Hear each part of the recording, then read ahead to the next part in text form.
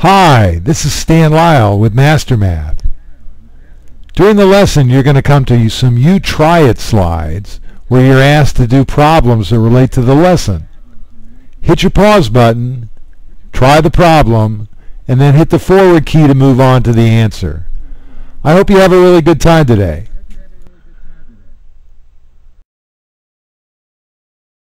Today we're going to talk about functions. And a function is a type of a relationship. You know what a relationship is. If two things are related, they tend to vary in a predictable fashion. As one changes, the other will change. Here's an example of a relationship. There's a relationship between height and age. Younger kids are usually shorter than taller kids. But it's not a precise relationship. It's not like you could say that everybody that's 5 feet 1 inches tall is 12 years old. And if you were to graph the age of kids against their heights, you'd see a relationship. As the age increased, the height increased, but it's not a precise relationship. And for any one age, you might have two separate heights. So there's a tendency for them to relate to each other, for them to increase or decrease in a predictable fashion, but it's not a precise relationship. A function, however, is a precise relationship. As one value increases or decreases, the other one changes in a totally predictable fashion. For instance, let's say you had a lawn mowing business and you earned $5 an hour for mowing lawns. You'd know that if you worked 3 hours mowing lawns, you'd earn $15. If you worked 4 hours, you'd earn $20. And if you were to graph the number of hours that you worked against your earnings, it'd be a completely predictable straight line. And there'd only be one value of y for every value of x. So a function is a kind of relationship where there's a totally predictable and precise relationship between the two things that you're comparing. Let's put this in the mathematical terms. If we had a function y equals 5x, and that's really the function we were talking about in the lawn mowing business. The amount of money you make is equal to $5 times the number of hours you work. We call this the function, y equals 5x. And we call x the input value. We call x the input value because we input the value of x into the function. And what comes out the other end? The output value. We call x the independent variable because you could pick any number of hours that you mowed lawns. You could pick 3 hours, you could pick 5 hours. It's independent. You can pick what you want.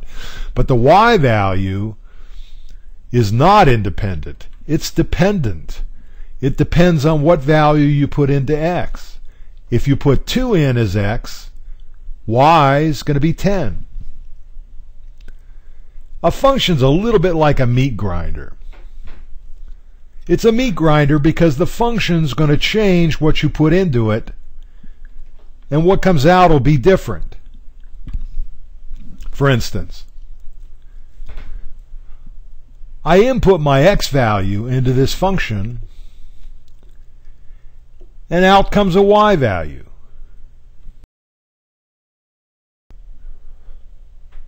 So we know we earn $5 an hour for mowing lawns. And we've created a function or an equation that will help us figure out how much we'd make for any different numbers of hours worked. That function is y equals 5x. The amount we earn is equal to 5 times the number of hours we work. If we input 3 as the number of hours we work into the function y equals 5x, our output value will be 15. It's just like that meat grinder. The meat grinder is y equals 5x. If I input 3 hours, the meat grinder is going to spill out $15. Now what we just did was evaluate the function y equals 5x for 3 hours. What value of y do we get if we put 3 in as the number of hours worked? That's called evaluating the function for 3. We substitute 3 for x and then solve the equation. When we substitute 3 for x, the equation reads y equals 5 times 3. 5 times 3 equals 15, so y equals 15 when we evaluate the function for 3. Now you notice we've got an x value and a y value. And that's a solution to the function y equals 5x. The function works with x values of 3 and a y value of 15. But there are other solutions. 4 and 20 works. 5 and 25 works. All those are solutions to the function y equals 5x. 3 and 10 wouldn't work though, because that would not be a solution, because if we substituted 3 for x in the equation y equals 5x, we don't get 10. Your world's just filled with functional relationships, and if you think for a minute, you'll come up with some examples. But the problem is, you're probably going to come up with an example that's in English, because you tend to think in English. In order to manipulate and solve that functional relationship, though, you're going to have to convert it or translate it into math. And that can be a little bit hard. Let's look at an example. You and your family take a trip to the zoo in Zabuta. You're looking forward to seeing their new zebra exhibit. It's 162 miles from your house to the zoo, and your dad says you'll drive at an average speed of 36 miles per hour. How long will it take you to get to the zoo? Well, that looks really confusing to me. I don't know. There's a lot of interesting stuff in there. I think it's interesting that you're going to go to the zoo in Zabuta to see zebras, but that's probably not going to help me solve this problem. I want to tackle this, I think, by CUCCing it. I'm going to circle the numbers and underline the question, and then I'm going to give the question a variable name, and I think that'll help me put this together. I'm going to circle 162, I'm going to circle 36, and I'm going to circle the question, or underline the question, how long will it take you to get to the zoo? And I'm going to call that y. Now, I've really only got 3 things to look at. I've got a 162, I've got a 36, and I've got a y. I just have to find a way to combine those in order to create an equation or a function. Well, I'll need an equal sign, because that's what I'm trying to do. I'm trying to solve this. And I'm trying to solve for y, so I'm going to say y equals something. Now I've only got 162 and 36, and I've got to find some way to combine the 162 and the 36 that duplicates what the problem says. The problem says I have to go 162 miles, and I'm driving an average speed of 36 miles per hour.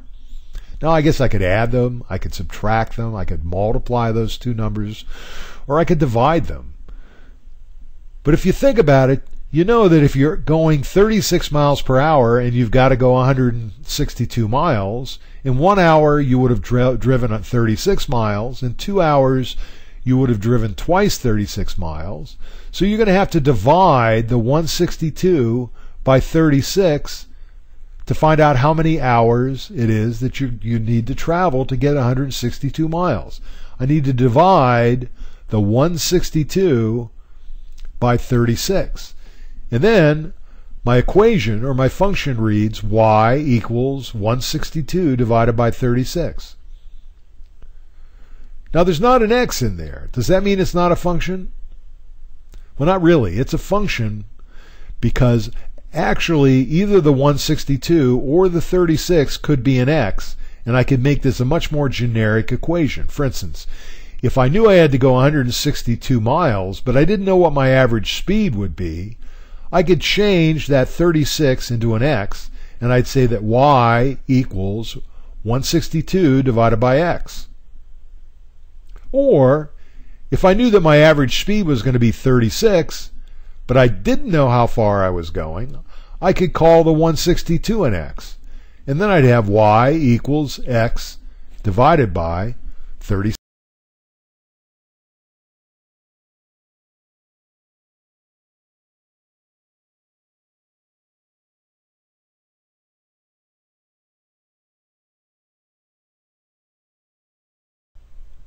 You discover that the more you practice on the piano, the better you become.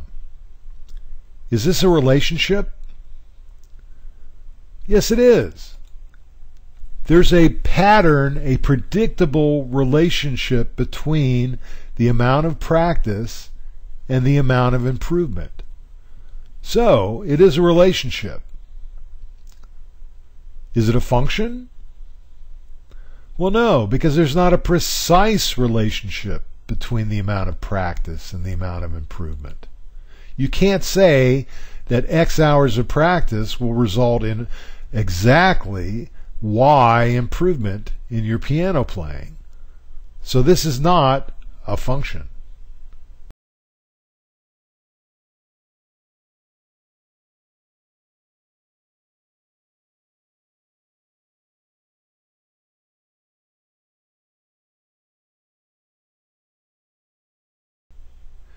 It costs $1.99 each to buy download songs at Download World. Can you create a function to determine how much you would pay for any number of downloads? Well, let's see this. I'm going to circle $1.99, and I'm going to underline how much would you pay for any number of downloads. And that's the question. That's what we're trying to solve for. So I need to give it a variable name, y. But wait, I've only got two elements here. I've only got two things to put together. I've got $1.99 and I've got y. And I know I need an x because I'm trying to create a function. What is x? Well, x is our independent variable. It's the number that we can independently substitute into the function to find out what y would be. And in this case, the thing that's going to vary independently is the number of downloads. You could have any number of downloads, and each would result in a different value for y. So that's my x variable. Now, I've got only three elements, $1.99, x, and y. Now, I'll probably need an equal sign because I'm going to try to create an equation. And then I'm probably going to need some kind of an operand. I'm going to need to either add or subtract or multiply or divide my $1.99 and my x, and do that in a fashion that duplicates what the question says. Well, how am I going to put this together? I'm going to start by saying y equals. Now, I know my x has got to be on the other side of the equation, and I know my $1.99's got to be on the other side of the equation. And all I got to do is figure out, do I add those two? Do I subtract them? Do I multiply them? Or do I divide them? How am I going to figure that out? Well, I got to go back and read the problem and think about it. It says I'm going to spend $1.99 each. Each what? Each download. So I'm going to spend $1.99 for each download I get. If I get one download, it's going to be 1 times $1.99. If I get two downloads, it's going to be 2 times $1.99. If I get 3 downloads, it's going to be 3 times $1.99. I need to multiply my x and my $1.99, and now my function reads y equals $1.99 times x. Our lesson on functions. Now it's time to test your skill. Go to www.mastermath.info and download the worksheet on functions. After you've mastered the worksheet on functions, go back to Master Math and try the quiz on functions. And no matter what you do, be sure you come back to Master Math again real soon.